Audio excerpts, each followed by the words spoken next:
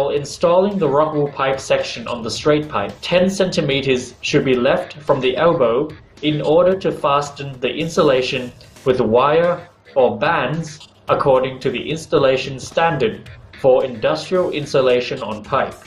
Continue marking points at 30 cm from the first point and continue until the end of the pipe according to the installation standard for industrial insulation on pipe to fasten the rock wool pipe section firmly to the pipe with steel bands or wire. In some cases, there are gaps between insulation joints. Joints between the individual segments of insulation are plugged tightly with loose rock wool insulation in order to avoid thermal bridges.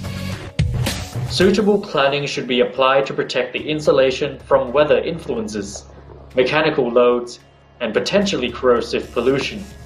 For doing this, the cladding has to be installed